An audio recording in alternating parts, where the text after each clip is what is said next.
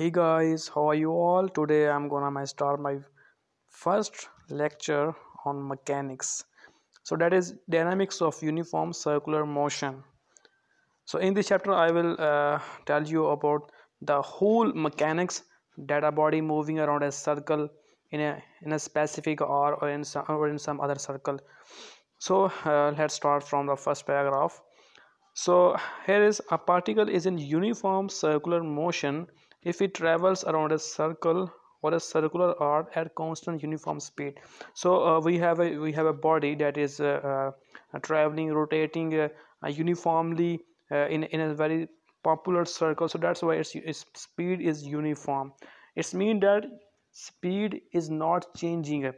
So as we know that if a body is moving around a circle, so only the direction of the body have to change in every respect of time, but the overall speed of the body will remain same. So also the speed does not vary. The particle is accelerating because the velocity changes in direction. As I told you already that from every position and from every point the velocity of the body will definitely will be changed, but the whole speed will be constant.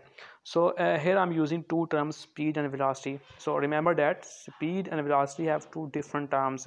No doubt that the unit of speed and velocity are same, meter per second, but speed is a scalar quantity and velocity is a vector quantity. So this is the main difference between a speed and velocity. So now consider a body of mass m which is moving with uniform speed v along a circular path of radius r from the origin of the center of the circle. So as the direction of the body changes continuously, as I told you earlier, therefore it has variable velocity. Variable velocity means the different velocity and not constant velocity, and it has some acceleration a. So acceleration a will definitely be produced because velocity is changing. So if velocity is constant, then acceleration will also be constant or equal to zero. But now in our case and in this case, velocity is changing, so it's mean velocity is variable. So due to this variable velocity, definitely acceleration will be produced, which is directed radially inward towards the center of the circle. Definitely because body is moving, and the acceleration of the body will move it towards the center of the circle. So this is called centripetal acceleration and is given by a equals to v squared over r. And here r is the radius of the circle and v is the speed of the particle or the body of mass m. Hence a is a variable vector because even though its magnitude remains constant, but its direction changes continuously. So because body is moving in a circle in a very curved path, so in every curved path the body tends to rotate itself in a circular motion. So that's why it's happened. So in addition, during this acceleration at constant speed, the particle travels the circumference of the circle in time. So as we know that omega equals to vt, and here is the circumference omega is equal to 2 pi r. So that's why t equal to omega over v, t pi r over v. So t is called a period of revolution. So in which times or in which seconds the body is completing his circle. So that is the period of revolution, or simply the period, and the unit of this period is seconds. So in general, the time for a particle to go around a closed path exactly once. The net force acting upon the body is called centripetal force, which is given by the Newton's second law of motion. As we know that Newton's second law is given by that summation F. Summation F means the whole and the every type of forces that are acting on the body at every point. So summation F equal to ma. This is very simple form of Newton's second law of motion.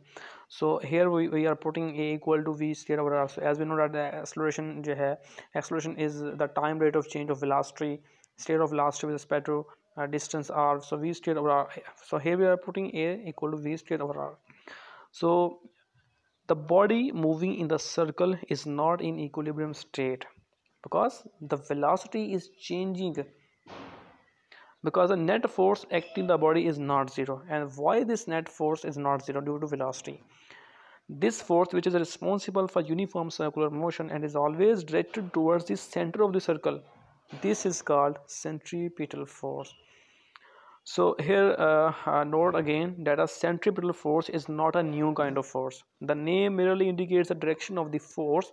It can in fact be a frictional force or some kind of gravitational force. The force from a car wall or a string or any other force. For any situation, we can say that a centripetal force accelerates a body by changing the direction of the body's velocity without changing the body's speed. So body's speed will remain constant in this case. So this was our whole discussion about the dynamics of a uniform circular motion. So thank you so much guys. Please subscribe to my channel.